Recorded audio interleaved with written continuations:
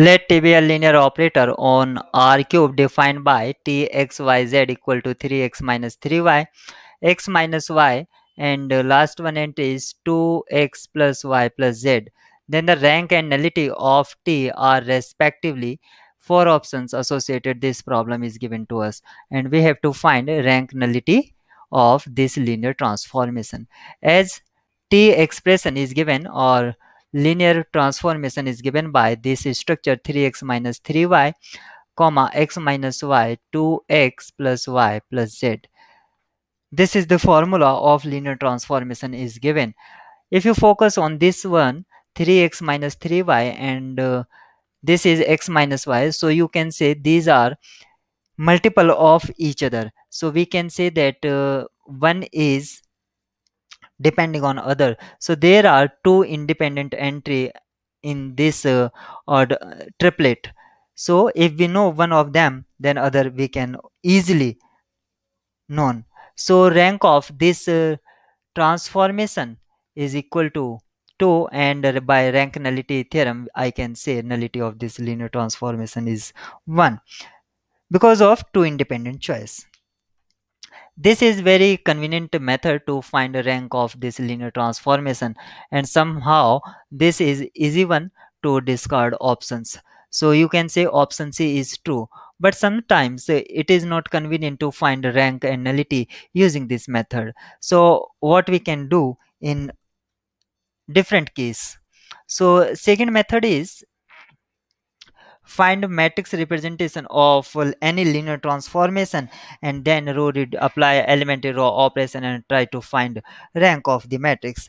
So first to find matrix representation of any linear transformation, we need a basis. So e1 e2 e3, these are standard order basis for R cube, and this is for domain basis.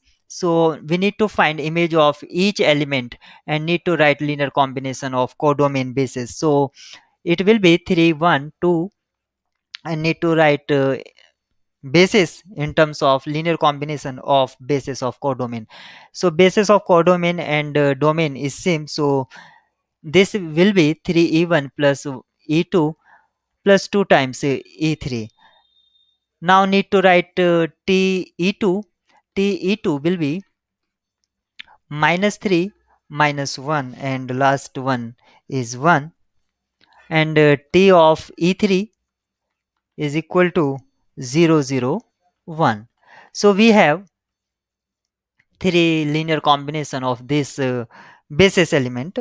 So I can write matrix representation with respect to this order basis. So if I write elements of linear combination or coefficient of linear combination along column wise, so 3 1 2, and second column will be minus 3 minus 1 1, and last column will be this. Now you can see we need to interchange r1 and r2 so that I can easily put 1 as a non-zero pivot element at unit place. So it is equal to,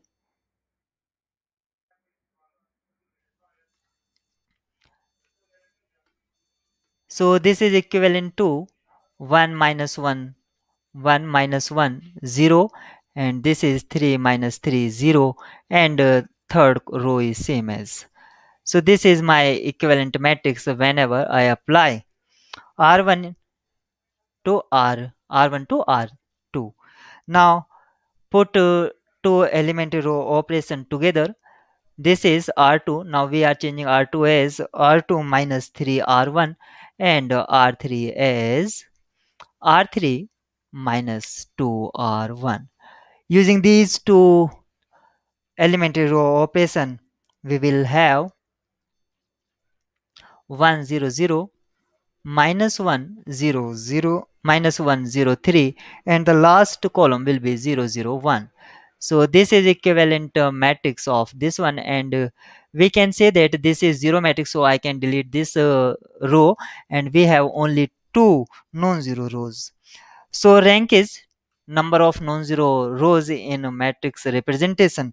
So rank of this linear transformation is 2, and using rank nullity theorem I can write nullity of this linear transformation is 1. And rank nullity theorem says rank plus nullity is equal to number of variable.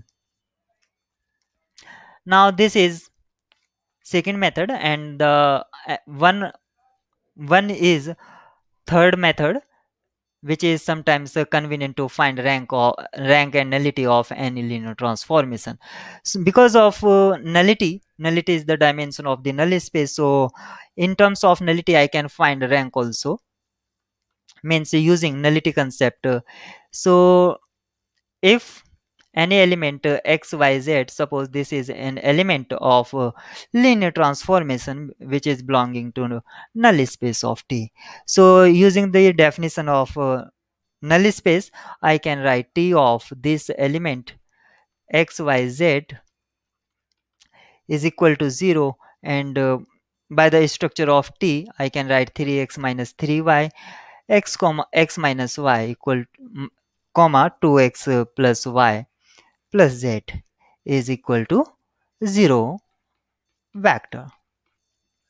On comparing these two triplet, we have 3x minus 3y equal to 0, x minus y equal to 0, and last one is 2x plus y plus z equals to 0. Now try to set up matrix representation of this, or try to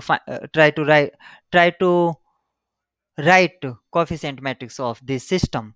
So coefficient matrix will be 3 minus 3 0 0, sorry, 1 minus 1 0, and the last row is 2 1 1. This is coincident, this matrix or coefficient matrix is same as matrix we obtained in second method. So after applying elementary row operation, the equivalent matrix will be 1 0 0 minus 1 0 3, and last one will be 0 0 1.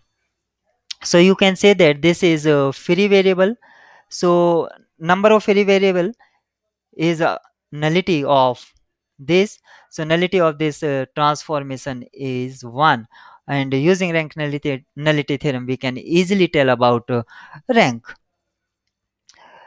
So if many times we have to ask a question, what is the linearly independent vector of the null space?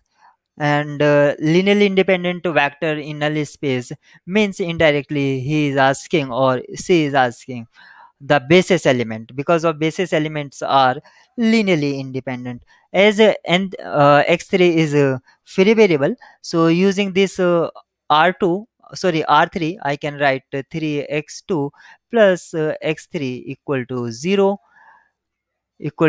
using this one. Using this one, x2 equal to minus 1 upon 3 x3, and using r1 means row first, I can write x1 minus x2 equal to 0. It means that x1 equal to x2. If x1 x2 x3 are constituent of any vector, so x1 x2 and x3 are constituent of any vector, so I can write x3 and x2 is minus 1 upon 3 x3, and the x1 is same as x2, so it will be minus 1 upon 3 x3. If there is any mistake, you can easily understand and make a correction. So if I took x3 as a constant, so remaining vector will be minus 1 upon 3 minus 1 upon 3 and 1. So this vector is linearly independent vector, and this is constant. So linearly independent vector in basis is only one, means and this is the basis element of null space. So nullity of this linear transformation is 1.